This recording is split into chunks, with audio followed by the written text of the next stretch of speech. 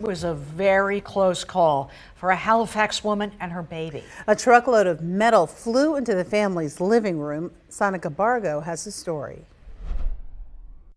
I didn't know what to think. I was kind of upset. Upset might be an understatement. Cheyenne Myers was at home Tuesday morning when a bunch of scrap metal crashed through her living room wall. That's where the couch was. This happened around 8 a.m. on 4th and Armstrong Streets in Halifax. Police say a truck was trying to turn when the scrap metal it was carrying shifted, causing the truck to tip over and sending the metal into Cheyenne's home. Cheyenne and her 3-month-old baby were just seconds away from sitting on the couch against that wall. I feel incredibly lucky that we didn't get hit or anything because we were going to sit on the couch, but the couch flew halfway through the living room, so we both would have been hit by the window and everything going through. The baby was laughing and smiling, so she was fine. Cheyenne says she ran outside to make sure the driver was okay, then called her brother, who owns the house. I got a call, my sister was crying. And her husband Mason on his way to work. I got a call from my wife, frantic on the phones. Mason turned around right away. Lo and behold, there's a dump truck in my living room. For now, the Myers family will be staying with relatives while their house gets fixed. I don't know really what's next, so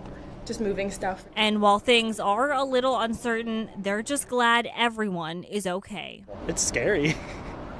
It's like a couple more seconds and could have gotten really hurt. I could have came home and been without a wife and a child. Good Lord took care of us today, that's for sure. Sonica Bargo, ABC 27 News.